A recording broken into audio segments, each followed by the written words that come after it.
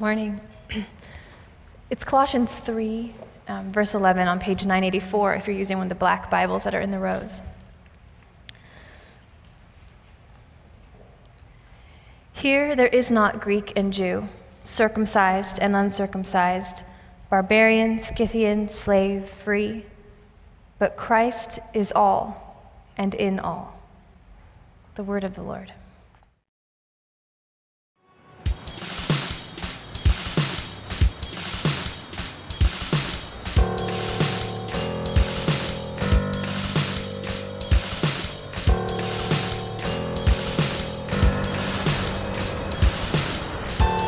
Every city has a story, and every storyteller a different form. 5 pastors from 5 cities will share their stories through one verse, revealing that each one of us, from New York to Nashville, to Memphis, to Atlanta, and to Tacoma, have one mission.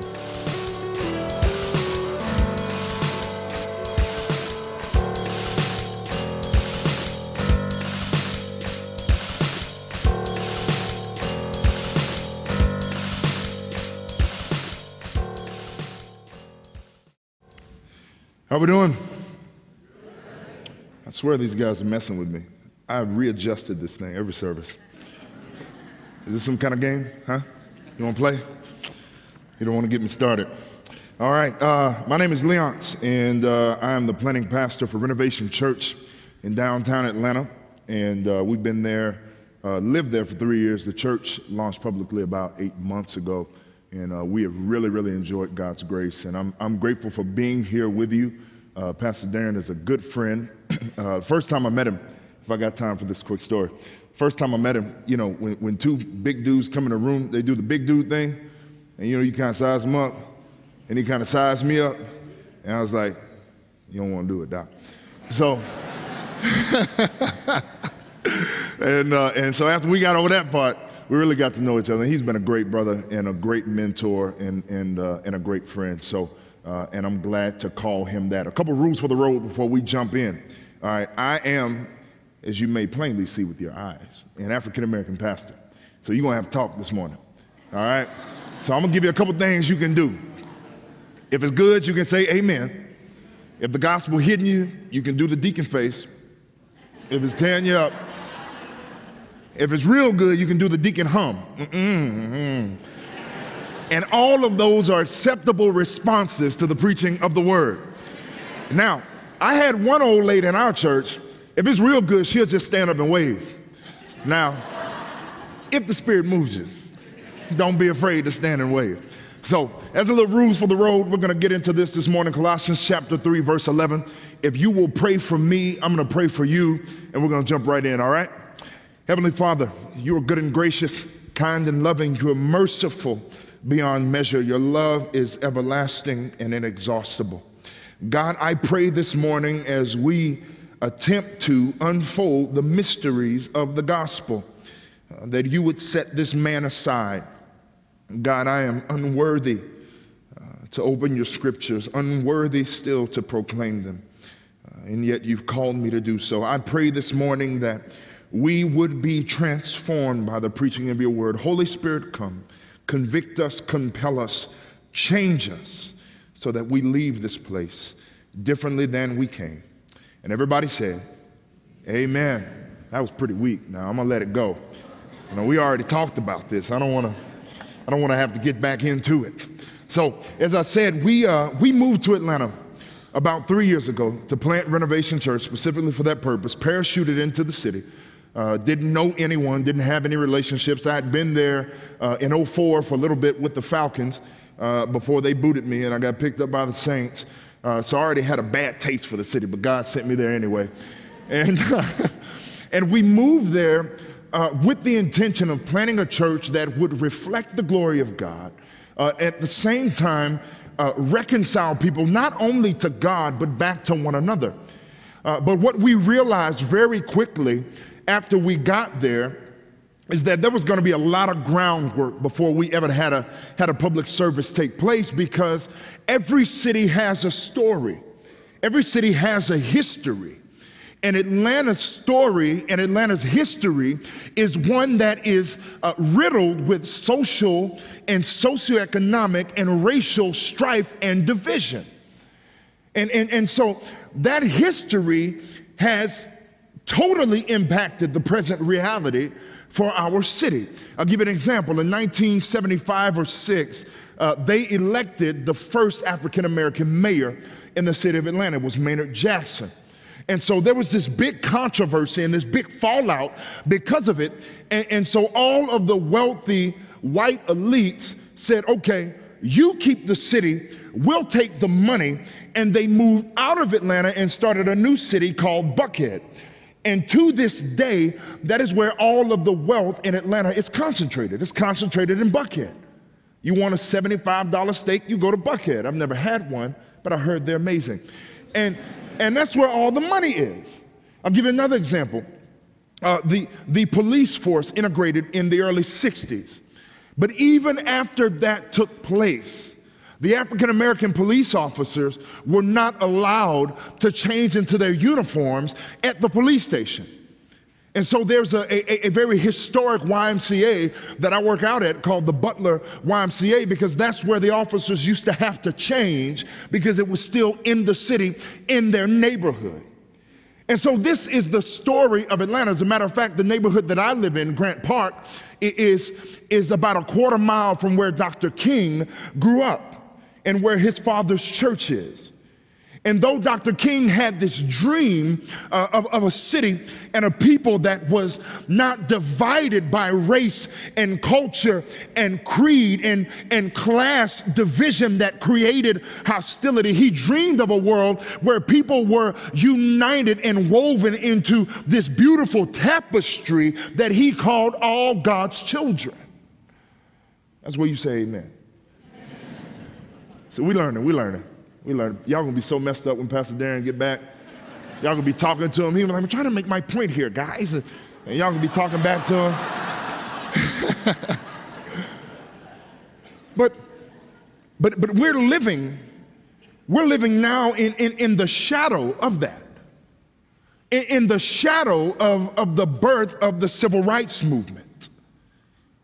We live in a part of the city that has the heartbeat of what Dr. King longed for. He had a beautiful dream. It was a gospel dream. Just as Pastor Josh said, the dividing wall of hostility, the reason the sin of racism exists is because it's sin.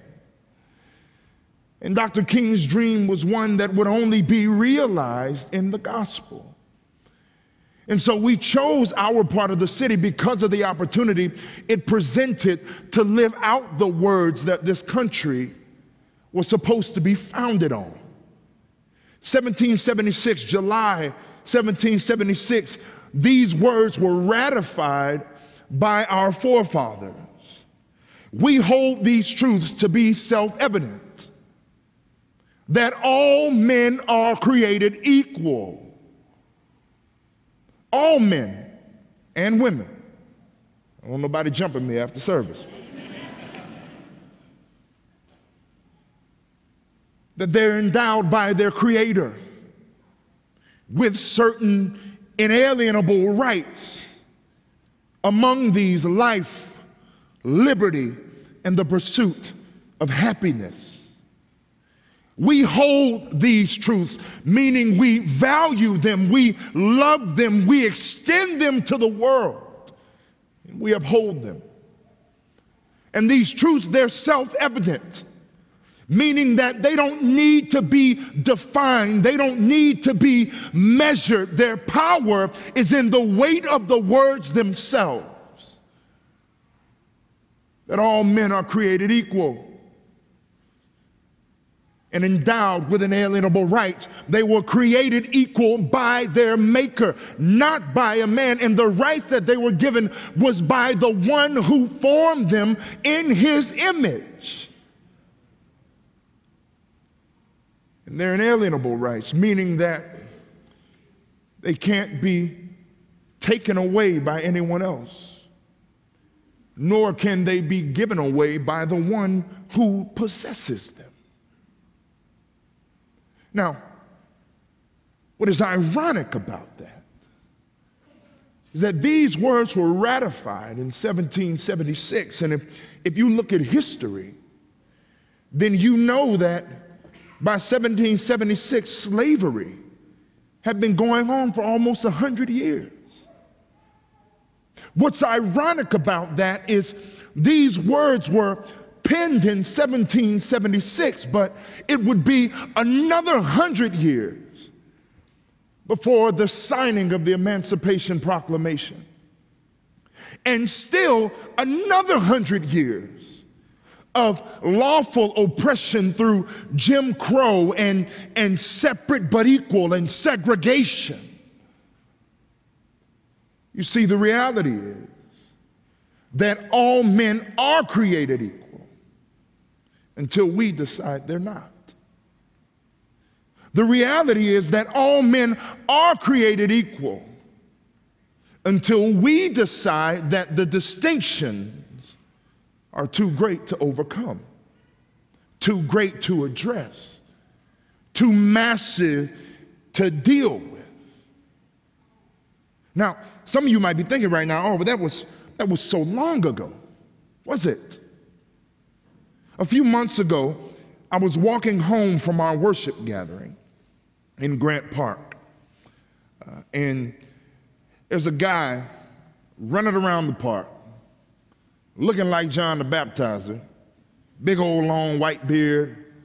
He was in violation, all white jumpsuit in the summertime, just reflecting the sun. I'm like, and he's waving a Confederate flag in my neighborhood, talking about the South shall rise again. Well, besides speaking, God has given me a particular gift of sarcasm. And so I approached him with the intent of maybe eventually sharing the gospel with him. And I said, rise again, you say? Yeah. For what purpose? And he blathered on something about states' rights. And I said, would you like to see me in chains? And he just stared at me. And then I offered to buy him a razor and I moved on. But the point is that we're not so far removed. It was just a few months ago that several white teenagers in Mississippi got into their trucks at a party late one night, and they drove to the, quote, black side of town, what would be North City here in St. Louis. And they went looking for someone to hurt. They saw this African-American gentleman walking down the street, and they hopped out of their vehicles, and they beat him. And then they jumped back in their vehicles, and the leader, F-250, ran over him, killed him. Then they went back to McDonald's to debrief. And the ringleader said, I went looking for an N-word tonight, and I got me one. That was just a couple months ago. 2008, Sevierville, Tennessee, where I was pastoring, I was refused service at a pilot station. I went in to buy some gas cards for a young lady who, because I was over Mercy Ministry. And the lady said, I'm not going to serve your kind. And you know, that spiritual gift kicked in again. And I said, what, tall people? And she said, you know. And I said, what? People with curly hair? And I just went through all these different, people with blue shirts. I mean, I just irritated the crap out of her as long as I could. Because I wanted her to say it. Say it. Say what's on your mind. And eventually she just got mad, went to her office and slammed the door. So we are not so far removed from this reality, are we? If you lived in St. Louis for any amount of time, you know. No, family, the sin of racism and classism and divisions along socioeconomic lines is a reality. But the church is supposed to be different. The church is supposed to be the mirror to the world, where the world looks in and sees what was always intended to be. We're supposed to reflect the kingdom that is coming. Paul says that at the start of Colossians chapter 3, that if you have been raised with Christ, if you've received the gospel, the good news that your righteousness has been traded for Christ's righteousness, and you've been cleansed by the sacrificial blood of Jesus, if you have been raised with Christ, then you put off your old self. You put off your racism. You put off your classism. You put off your division. If you've been raised with Christ, verse 10 of chapter 3 says that you put on a new self. And here's the kicker. Here's the beauty of this. This new self, it's not simply a new person. It's not individualized. It's a new humanity. It's a recreation of what God always intended. O'Brien, a commentator, says that the renewal in verse 10 refers not simply to an individual change of character, but also to a corporate recreation of humanity itself in the Creator's image. Simply put, this is bigger than you. If you've been raised with Christ, this is bigger than you. This is about the kingdom of God. And what that means is for anyone who would say with confidence that Jesus is Lord, racism, classism, and artificial distinctions are not an option. They're not an option.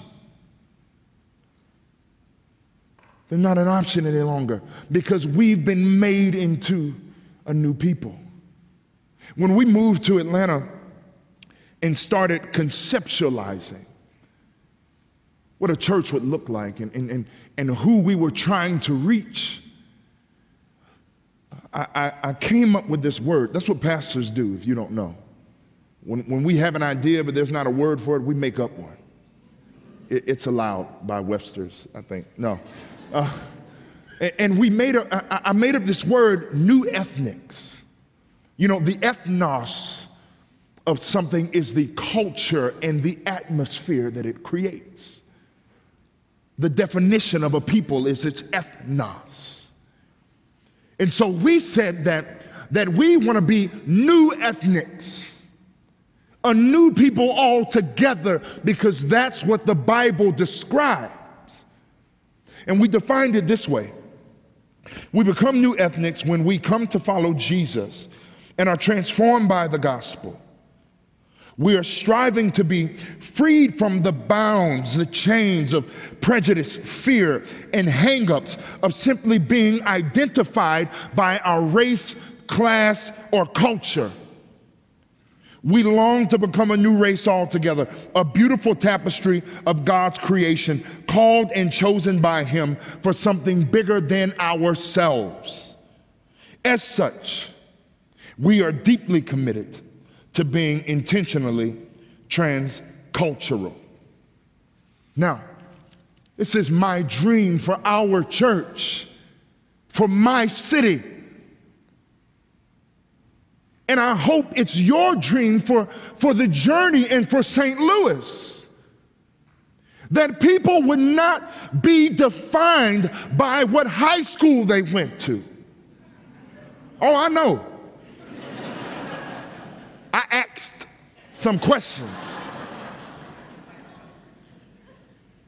That people would not be defined by living in North City, where I know the majority of the poverty and the minorities are. West County, where all of the wealth is. 16-year-olds driving Lexuses. I want a Lexus. Shoot. I'm piled up in a Corolla.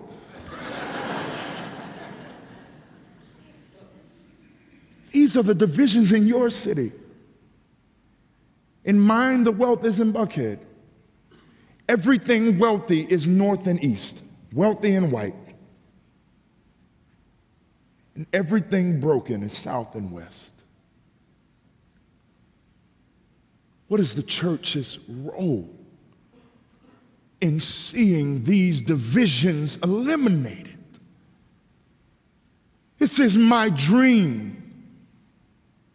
Is it yours? Because the church is supposed to be different, but unfortunately, historically, it hasn't been. Dr. King said that Sunday morning is the most segregated day of the week. What a shame. What a shame. Lemuel Haynes, a black freedman in the 1700s, who was a pastor and a Puritan and an abolitionist, wrote that no man can be denied freedom or communion because of race or appearance. At the coming of Christ, when the Son of Righteousness arose, this wall of partition was broken down, meaning every Christian is equal and every Christian is family. But that doesn't happen overnight. It takes intentionality. It takes a knowing. You know, before we came here to Atlanta, that same place, Sevierville, I lived in, as one of 6 African Americans in the whole county. I had to get to know my congregation. I was in an all-white church, large church, all-white congregation. And I remember preaching every week, and nothing was hidden. They just staring at me. And I go home, and I'm like, no, I threw down that day. And they ain't saying nothing. We weren't connecting. I was talking about Homie the Clown. I was talking about Tommy not having no job. I was talking about the Wayans brothers. We're brother. And they just weren't getting it. All of my illustrations fell dead. And I realized it's because I don't know these people. And they don't know me. We're miles apart.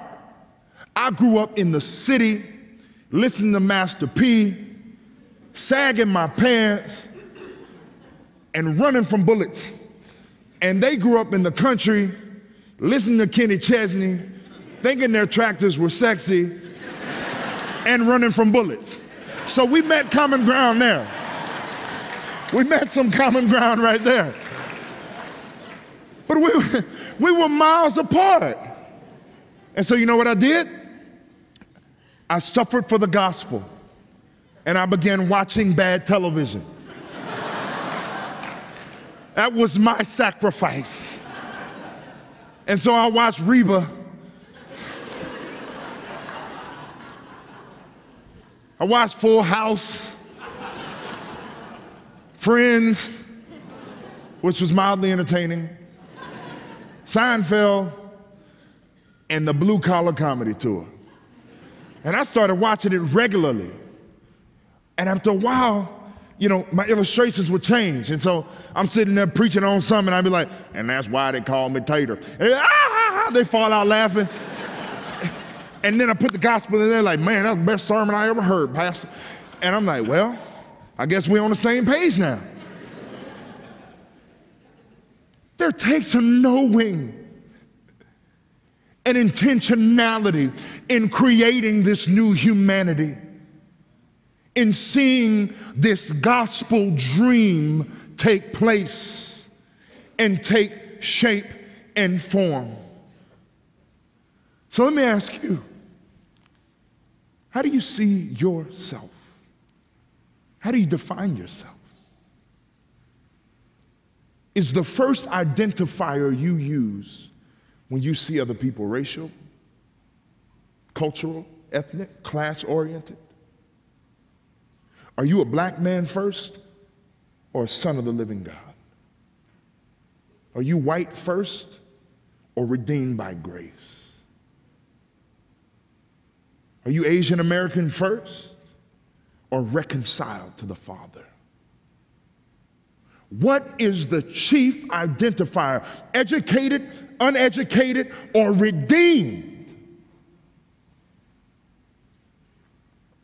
How do you define yourself, family?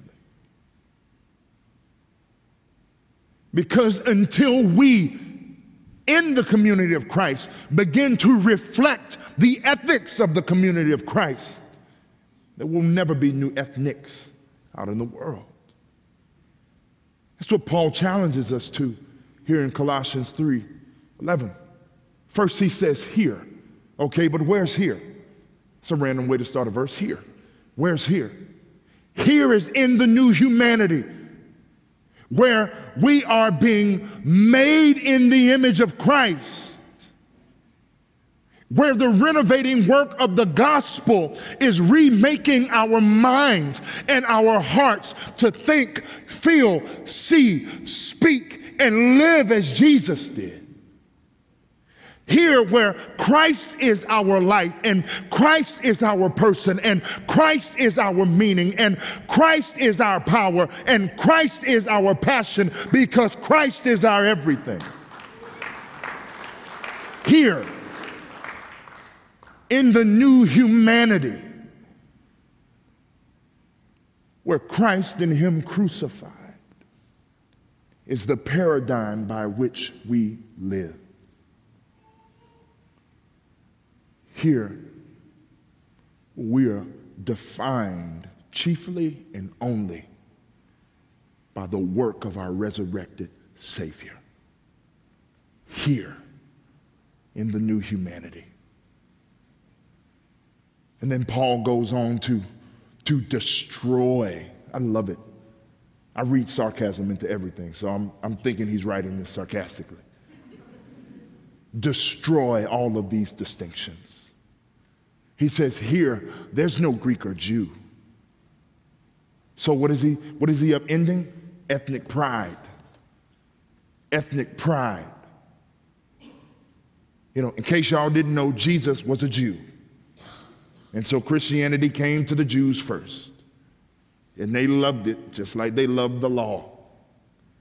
And so they wanted to make sure that all these crazy Gentiles, who Paul was seeing saved all over the place, became good and Jewish before they became good and Christian. That's what religious folk like to do. Fix you before you meet Jesus. You know who you are. Huh? And so Paul said, not here. There's no ethnic pride here. Everywhere that there was a church in the Near East in the first century, there was a large Jewish contingency, there was strife.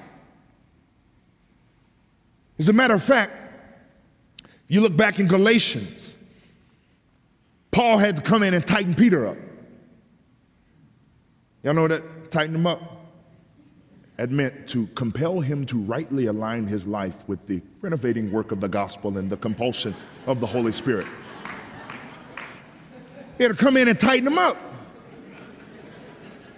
Y'all go back and use that in your community groups. He had to tighten him up because Peter would eat with the Gentiles when other Jewish Christians weren't around. But then when other Jewish Christians came into town, he was like, oh man, I don't know them. Try to shine on somebody. That's how you get slapped. Try to shine on me. And so Paul came in and Paul tightened him up. And Peter was older than Paul and an apostle longer than Paul. But Paul was like, hey, Doc, not here. Not in new humanity. That's not what Jesus showed you. What you know about Jesus, man? He blinded me on the road, son. You know, Paul came and tightened them up because there's no ethnic pride here. There's no nationalism here. The biggest fight I have in the South is convincing people that God is not a white man wearing a red cape riding an elephant. There's no nationalism here in the new humanity. Republican.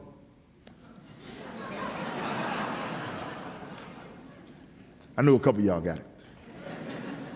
There's no nationalism here. It's not primary. There's no ethnic pride here. This is what the gospel does. God has wrecked me with this to tell me that I'm a son of God first, I'm a husband second, I'm a father third, I'm a neighbor fourth, I'm a black man last. Amen.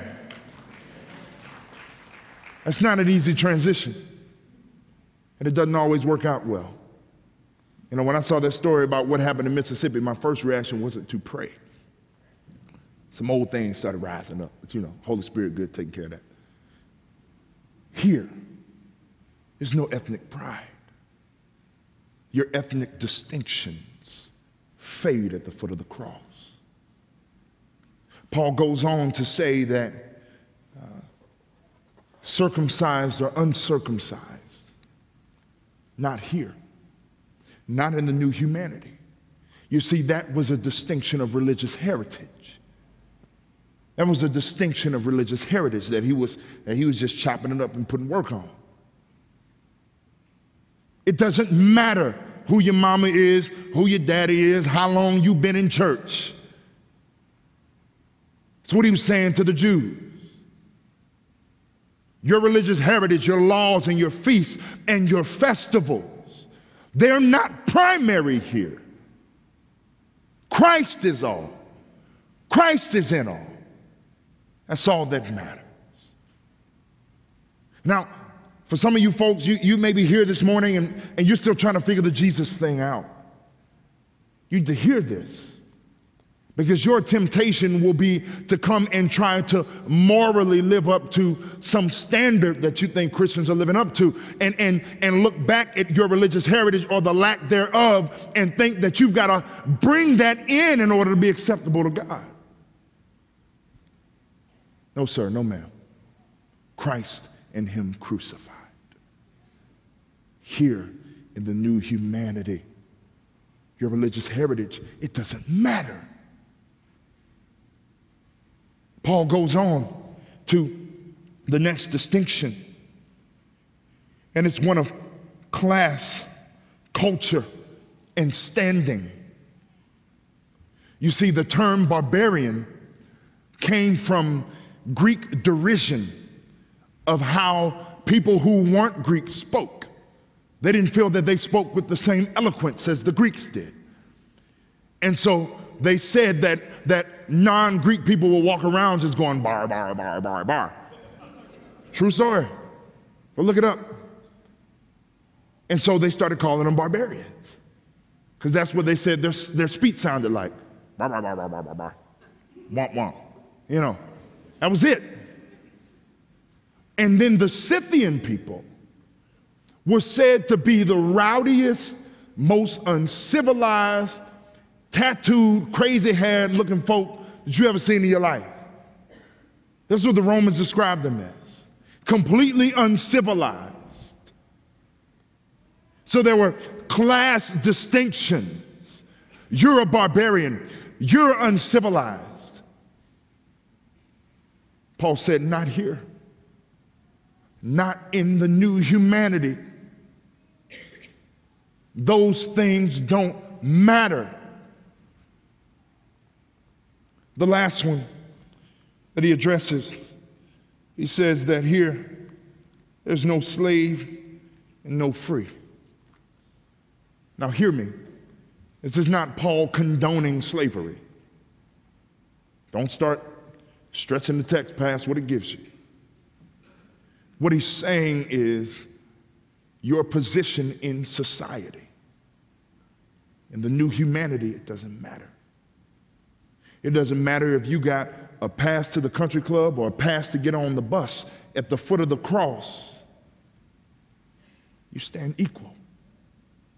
You stand equal. You stand equal in the new humanity. So let me ask you again, what does your social circle look like? How many friends, true friends, do you have that are far down the social and societal and economic ladder from you? Not projects, not people you're trying to fix. Friends. You know, we got an unspoken rule at our church that you don't throw money at homeless dudes. You invite them to lunch. You ask them their story. Because they were made in the image of God. They were made in the image of God. And but for grace, there go I. What do your friends look like? What does your social circle look like? You know, we've had a large influx of young white professionals into the city and into our church. And so I see them coming every week, and they're bringing other young white professionals to church, but they live on a block that's 90% African American and Hispanic. I'm like, why are you not inviting them folk to church? Oh, well, Pastor, we didn't know what to say to them. Start with hi, follow with my name is, and your name, and then maybe dinner. And you know what? 100% of the time they'll come. They'll come. Because people are people. Here in the new humanity, all of the artificial distinctions that we've created for ourselves and for other people, they don't matter. They fade. The thought is clearly that the gospel in the new humanity makes these things irrelevant. So, you know, my dude, Matty, that's not my white homeboy. That's just my dude. Dr. Evil, bald head, glasses, that's what we call him. And my boy, Big Steve, that's just Big Steve. That's not my black homeboy. And my girl, Bianca, she's not my Hispanic homegirl. That's just Bianca. That's my sister in Christ. Because when we enter the new humanity, all of the created distinctions fade. Now, somebody challenged me on this once when I was talking about this idea, this insanity. And they said, what about my heritage? Does my heritage not matter? And I said, no, it matters. It matters in two ways. First, we're not talking about assimilation here. Okay, assimilation and new humanity are two different things. Assimilation is when everybody becomes the same. Okay, you're not gonna catch me in no boat shoes and khaki shorts and braided belt. That's not how I roll. That's just not what I do. You know, my boy Adam Blakely, you see 8 inches of leg hair on everything he wears every week, because that's his culture. Brother's he's a scratch golfer, grew up in the burbs, grew up wealthy. That's how they roll. Nice little part, we call him JFK. That's what he looks like. That's my dude. But I don't want him to become like me. I mean, really, I'm like some kind of weird pseudo-thug hipster. I don't know what I am. So he can't be me. And I don't want to become him. That's assimilation. The new humanity is a woven tapestry. And everything that is beautiful and Christ exalting and God honoring and life giving from my heritage, I bring it to the new humanity to beautify it. And whatever isn't, we cut away. But even still, it's not primary. It's not primary. Why? Well, Paul answers it at the end of the verse there. Because Christ is all and in all. Christ is all. Even though those things are wonderful, they're not primary because Christ is all and in all. The great Christ hymn from Colossians chapter 1, 15 through 20 tells us that he is the image of the invisible God, the unifier and reconciler of all things, the conqueror through his cross and the savior through his suffering. He's everything. And if he's everything, then nothing else matters. Nothing else matters. Christ is all and in all, and that's all that matters. That's all that matters. You know, Peter, who was called out by Paul for being a racist in Galatians and called out by Jesus in Acts for trying to hold on to his religious heritage, wrote in 2 Peter to a group of dispersed Christians all over what is now modern-day Turkey, of various backgrounds, Jew and Gentile, various people groups even within those two distinctions. He wrote to them that you're a royal priesthood, a holy nation. Once you were not a people, but now you are a people in Christ, God's people. He called them a new race, a new nation, a new people. He basically called them new ethnics. Now, lest you think I'm standing on my soapbox and telling you what it is, let me tell you how this comes home to me. You see, growing up in South Louisiana, I experienced all kind of racism. All kind of racism. I remember 8 years old going to my dad's work party and one of his co-workers' sons calling me the N-word. And after I knife chopped him in the throat,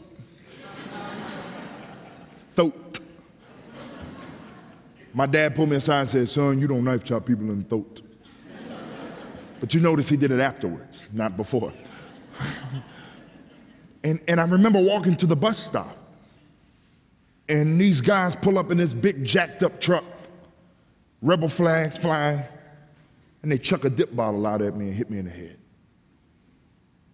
And all of these series of events, I mean, there's many, many more stories. We just don't have time.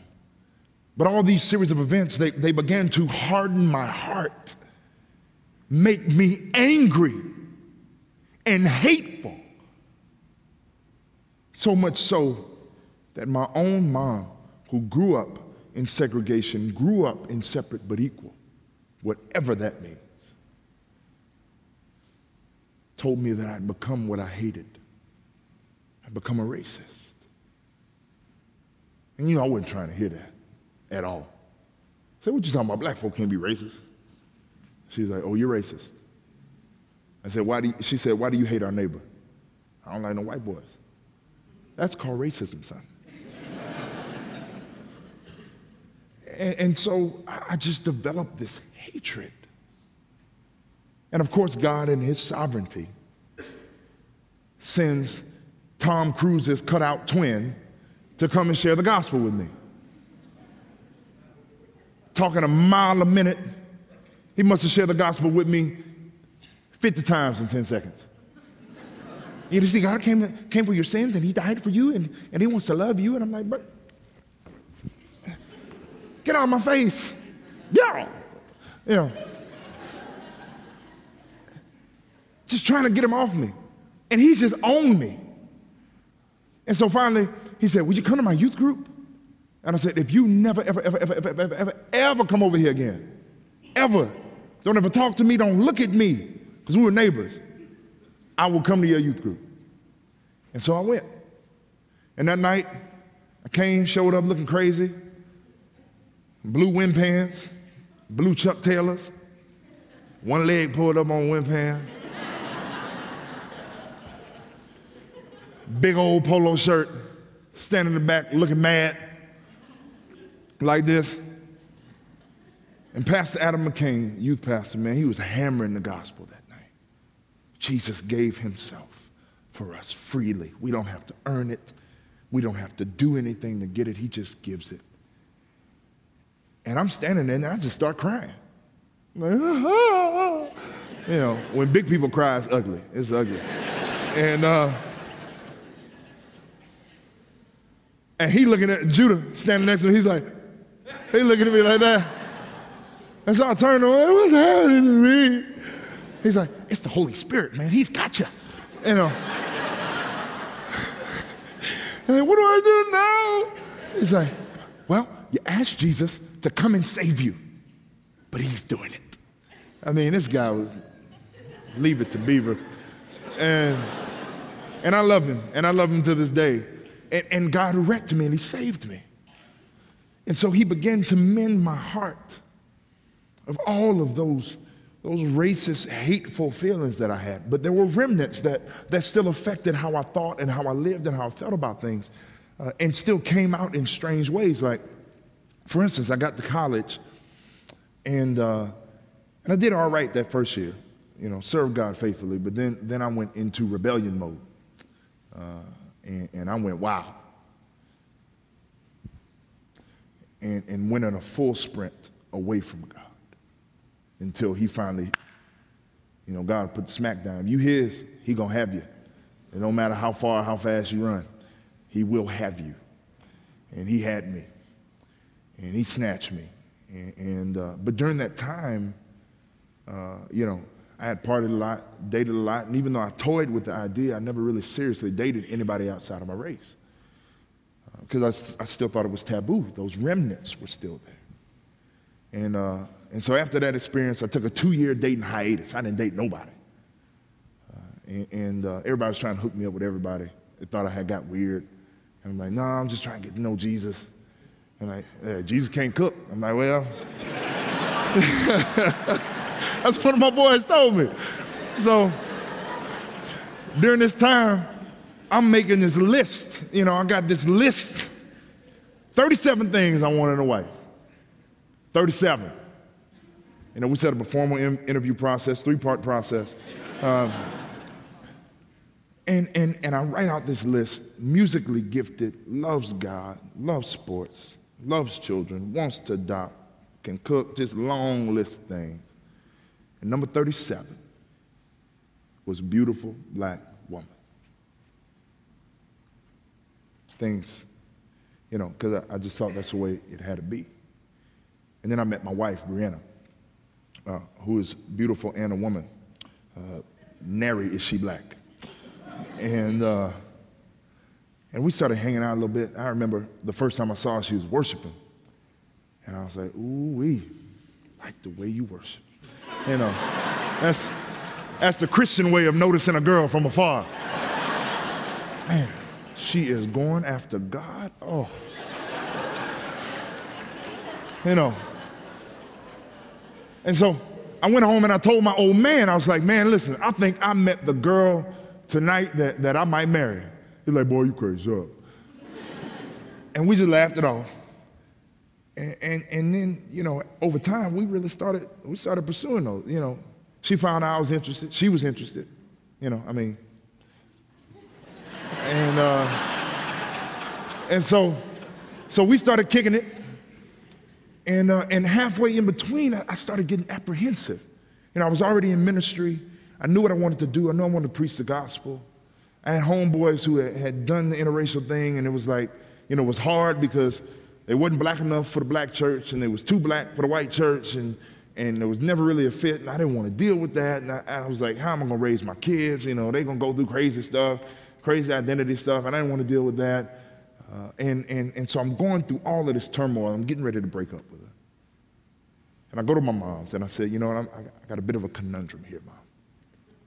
And I'll tell her. And meanwhile, you know, Brianna's she killing the list. I mean, she's Bow, she can cook. Bow, she loved Jesus. Bow, she loved basketball. Bow, she loved football. I mean, she just, she was interesting. We laugh at people. You ever people watch with your wife and laugh at people? It's a fun game. And so I'm like, man, she just hitting it. And I tell my mom about this, and I tell her about the list. She tells me I'm crazy for making the list. And then I never forget what she said to me. She said, when you start trusting Jesus, son, number 37 won't matter so much, will it?